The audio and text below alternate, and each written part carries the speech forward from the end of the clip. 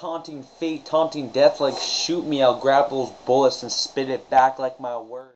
This comment was posted on the J. Bean Winston video, Black Bloc confronts Stone Monk. And right here, as you can see, this guy's like, "Dear maker of the video, you are an ass. For the love of humanity, shut up and stop videoing anything. You're not funny, you have nothing important to say. Sincerely, someone who wishes they got the 10 minutes they lost watching this video back." So I wrote, "I love you. Smile more in life. I hope you feel better. After getting some insight from your feelings you posted, I can only suggest get a blowjob or get a life. If everyone listened to comments like yours, we would live in a model similar to a boring, mindless Nazi Germany.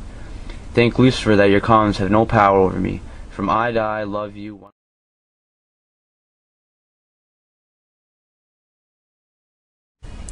And that's how I feel about that. I think that those comments are pretty bold, man. Like, when you're on your computer, you feel like you can just fire anything out to the world and it doesn't matter.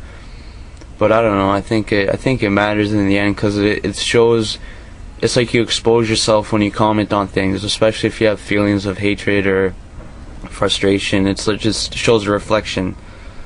So, I'm sure, like my comment, I'm sure it shows a reflection of how I feel about it. But that's what I've noticed. And there's been a lot of pretty crazy comments. People seem, what I got from is that it shows how we really are. Well, we really do have different feelings and different perceptions, and that's a given, I suppose. But when we come together to try to express that and share it, we're not even there yet. We can't even do that, it seems. So YouTube and videos, like, I'll never stop videotaping anything. I'll videotape everything, because that's the whole purpose of what I'm doing here with the camera.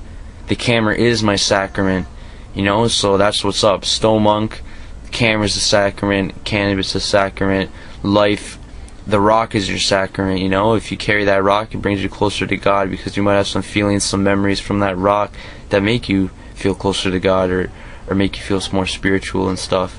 Like crystals, like Spencer from the Hills and shit. Rest in peace, Hills, because I know it's over. Brody, Adrena, you know, those were the days, man. You gotta love it. I find that shit bananas, but I still watch it sometimes. You know?